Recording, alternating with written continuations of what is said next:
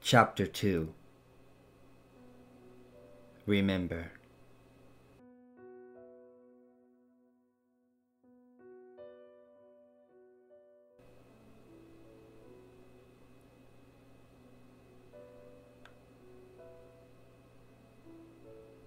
David thought back.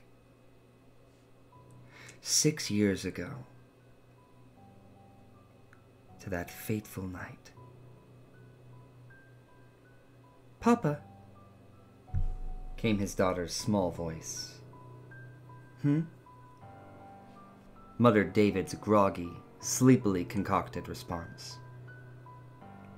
"Papa, I had a nightmare. Could I sleep with you and Mother?"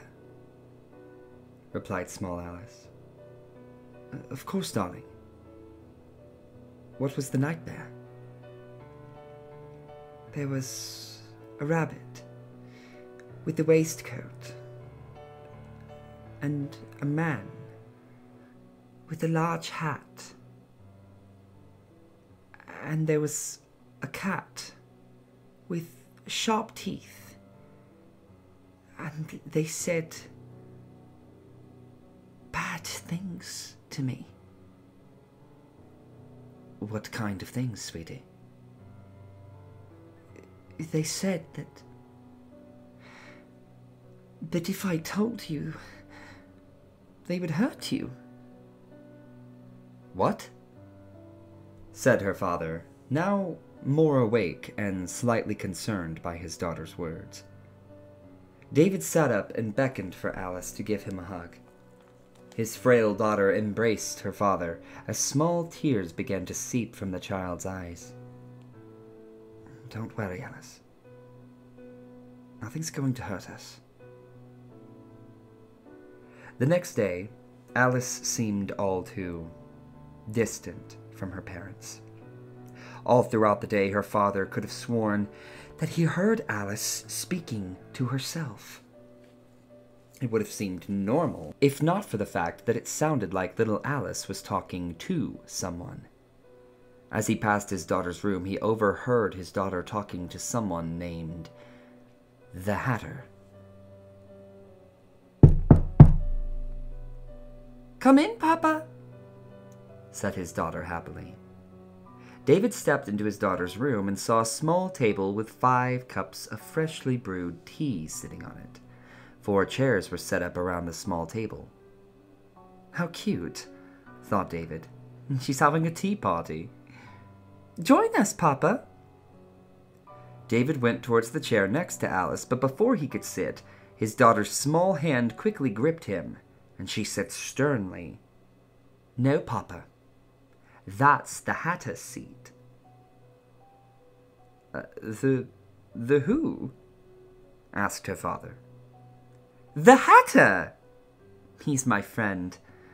He doesn't like when people sit in his seat." His daughter's tone had changed to one of utter seriousness. It almost concerned David, but he dismissed this. As he took his seat that his daughter had directed him to, a thought then crept into David's head. One that he was surprised had not come up earlier. "Sweetie, who made this tea for you?" "Why, the Hatter did," said his daughter. Slightly annoyed, David tried again, this time paying no attention to his daughter's little fantasy. "Alice, dear, did Mother give you the tea?" "No, silly Papa," giggled Alice, still beaming with glee. "Mother has been in the garden all morning. I told you it was the Hatter," snickered his daughter. David, however, was in no way amused. He was no genius, but he was sure that scalding hot pots of tea did not just appear out of nowhere, and he knew that Alice could not reach the burners, much less use them. There was just something not right about the ordeal. David heard Alice whisper something, or at least he thought it was Alice. No, what am I thinking? Of course it's Alice. Who else could it be? He thought. You're silly, Hatter. Daddy's good. Right, Daddy? Chirped Alice, switching her gaze to his. What? Muttered David, still stuck on the matter of the mysterious tea. You're good, replied Alice. Of course, darling, he said, still mulling over what was happening. David, feeling defeated on the matter, exited Alice's room, swearing that he could hear a voice behind him say, "Hurry back," but figuring it to be his daughter, dismissing it and replying, I will, Alice." Once again, that small giggle erupted from behind him, as if his daughter knew something that he did not. "Oh, Papa, you are funny." That was the Hatter. Not turning around, David returned to his study, where a thought crept into his mind. Could she be telling the truth? Was it even remotely possible? No, of course not. It's simply her imagination, thought David. About 2 hours later, David looked out the study's large window that led out to the garden, and nearly fell back in his chair at what he saw. There, in the dead center of the garden, right by the large oak tree, stood a white rabbit in a waistcoat. David rubbed his eyes, figuring that he must be tired and yawning to get out all of the sleep. And he must have seen something incorrectly, only to find no rabbit, but instead Dinah, Alice's black cat, standing on the top branch of the large oak. He smiled, having dismissed his previous delusion, only for Dinah to smile back at him. David could see each one of the cat's now razor-sharp teeth beaming up at him in a wicked grin with malice written across it.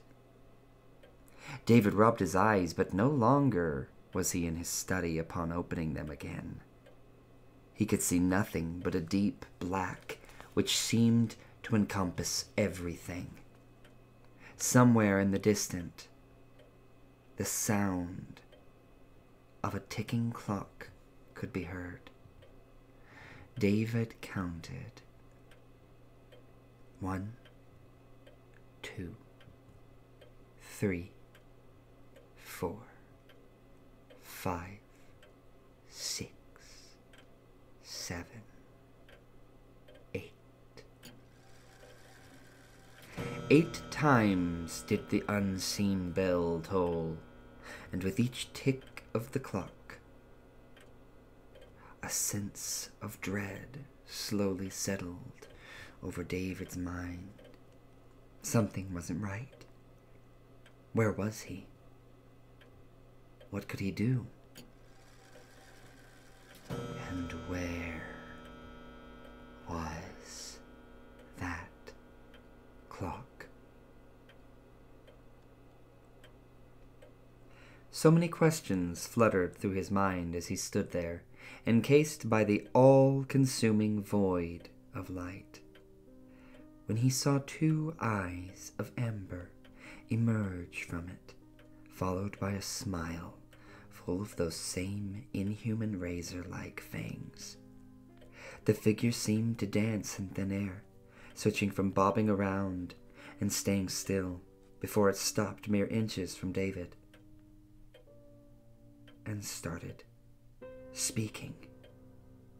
Its voice was cold, dark, and seemed to come from everywhere at once.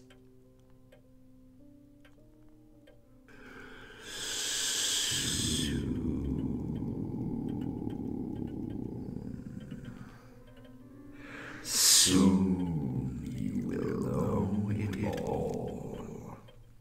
You'll hear the voice and answer the call. The call to end it all. And you will watch it fall.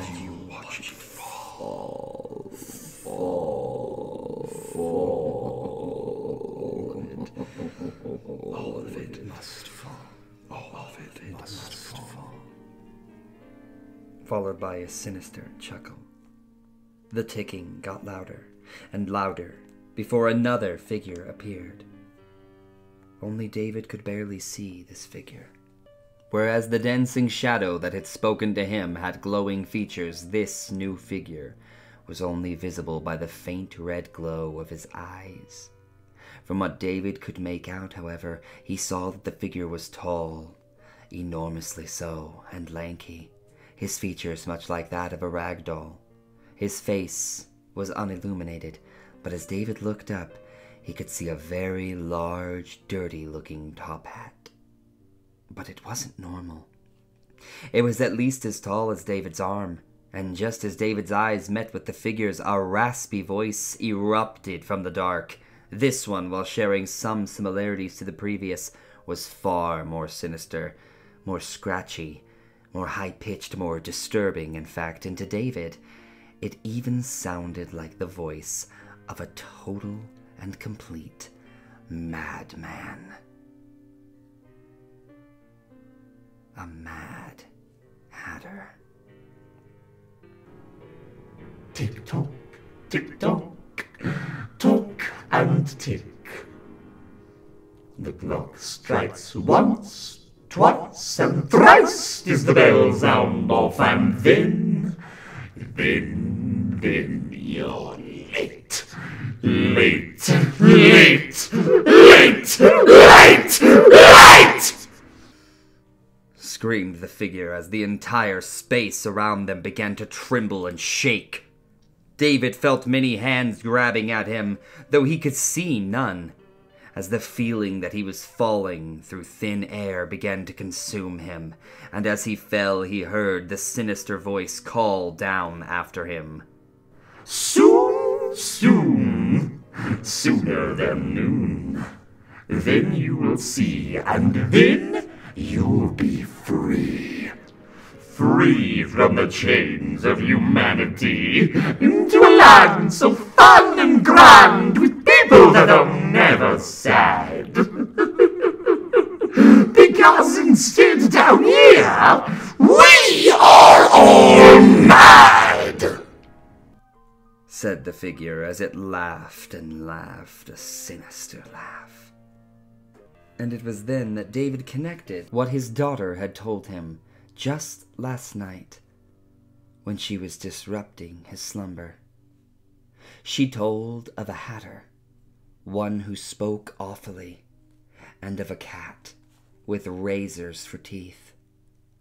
Things were making so much sense, and yet they at the same moment were perhaps more confusing as ever they had been.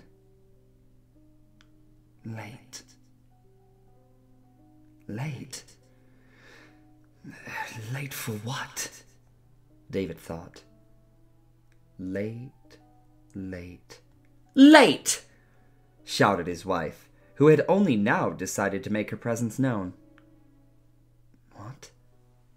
Said David, still piecing the puzzle of where he had been together in his mind. When formed, it did nothing much to David's expectations. Such things were simply mad to think of. Mad. Like the Hatter. He had been mad, but not angry, just off his head. whispered a small voice. "Who's there?" David said, turning his head only to meet his wife's gaze. Of course, he thought. She was the one who woke me up. Or carried me up? Perhaps. Yes, indeed. I was falling, thought David. Oh, it's only me, dear.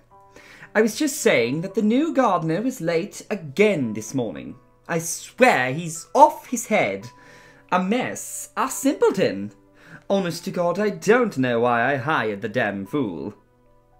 Oh, well, first thing tomorrow he'll be off to ruin somebody else's schedule. My roses have a very tight and precise watering cycle, and thanks to that fool, his negligence might have cost me the most precious of all my flowers in the garden. His wife was fuming over the late arrival of her hired hand over the previous 2 weeks, and it apparently cost the man his job this time. All it cost David was the annoying rant that his wife was now going on about. David could honestly care nothing for the flowers at the moment. At that moment, the only thing that mattered to David was figuring out what on earth had happened to him for the past 20 minutes of time. As he sat there, desperately attempting to form a reasonable explanation to put to the entire ordeal, he found that his memories of the strange episode had become fewer. He could no longer remember any of it, except for the tall figure with the hat. What did he mean by the call to end it all? And for that same matter, what on earth was he going on about? To David, as he would later put into his own words, they are the mad ramblings of a deranged lunatic. But we'll get to that eventually.